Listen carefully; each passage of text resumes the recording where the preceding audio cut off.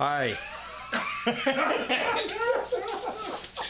What is your name? While you're doing the interview, I'm going to wrap them. Yeah, now you can't go anywhere. This is what happens if you don't pay your bill in 30 days. It shows. Yeah, you get tired of the shit. Come back over. I've known Joe for many years, and How'd you meet? I don't even remember that. I think we were smoking pot on the green. Is that legal to say?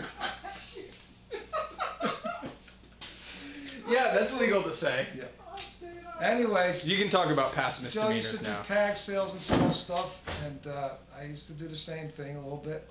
And we met, and then he told me about this business he was starting, Urbanminers, and I liked his ideas. I still do, and he's doing wonderful things. Can you tell us a little bit about those ideas?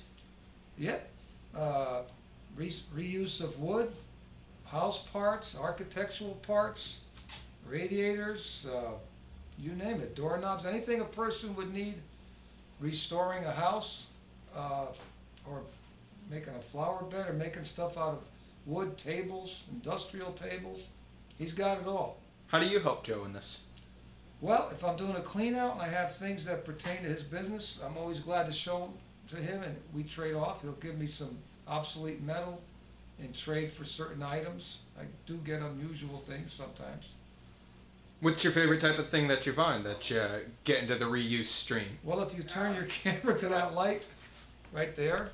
Did you find your cabinet yet? There was a day where I came here with a van load of these lights.